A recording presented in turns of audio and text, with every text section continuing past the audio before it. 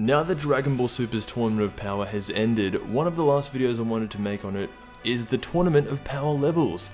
We got introduced to so many new characters in this arc, and the power scale for how strong some of these guys have gotten, it's immense, especially Goku. However, while there were some really strong additions, most of the guys in the Tournament of Power weren't strong because of their power. Guys like Daemon or the Invisible Man from Universe 4, they all had special abilities that they could use to survive, and so for a lot of characters, strength and power, even though that's what the tournament is, they just couldn't compete with the likes of Goku and everyone else. So, starting from the beginning, Goku's base form is very powerful and would have been enough to take out more than half of the fighters, but as we know, Goku has transformations, and the most common form that was used was Super Saiyan Blue. In this form, he can pretty much take out anyone in the tournament. Vegeta is about the same as Goku. He doesn't have as many transformations, but with the level of power we're dealing with, you can't really separate these two. Early on, we saw Universe 9's Trio de Danger, and I really liked Bergamo. I think as far as his universe goes, he's probably not run into anyone much stronger than him,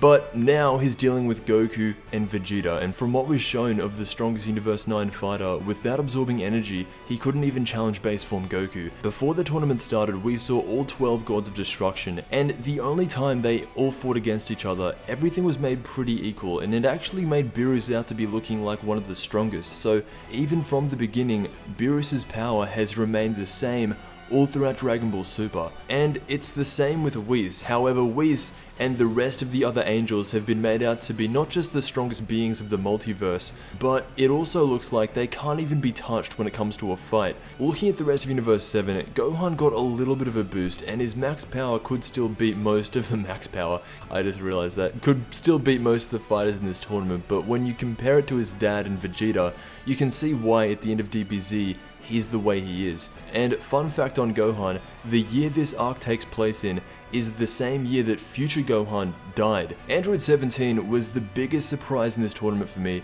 We knew he was strong. Before the tournament he was rivaling SS Blue Goku, but to actually hang on and win the tournament, he's the real MVP. Frieza didn't do much until the end, but his power was made out to be on the same level as Super Saiyan Blue Goku, if not a little bit higher. Jiren was the reason Universe 7 couldn't just sweep through everyone. Without him, everything would have been completely different. There's two phases to Jiren.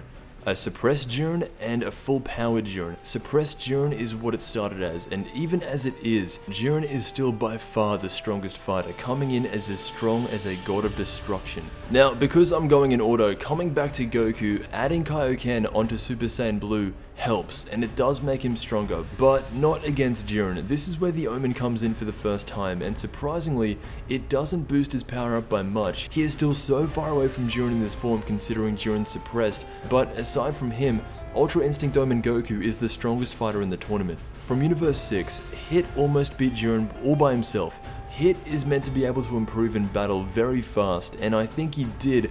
It's just the guy he came up against was Jiren. His power is just under Ultra Instinct Goku. Universe 11 had 3 guys carry them into the final, and they were Dispo, Toppo, and Jiren. Dispo at full power was able to get some advantages on Frieza, but ultimately was taken down by Frieza and Gohan together.